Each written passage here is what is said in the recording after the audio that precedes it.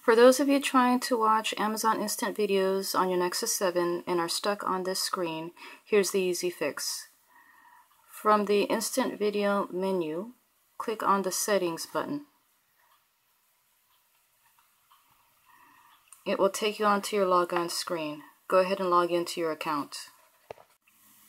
After logging into your account, this screen will appear. Scroll down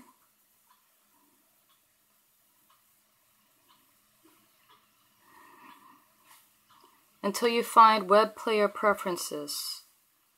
It is currently set to Silverlight. Go ahead and click and change your setting to Adobe Flash Player.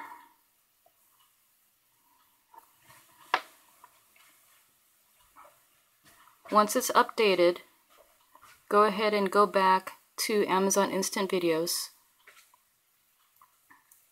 and you should be able to play.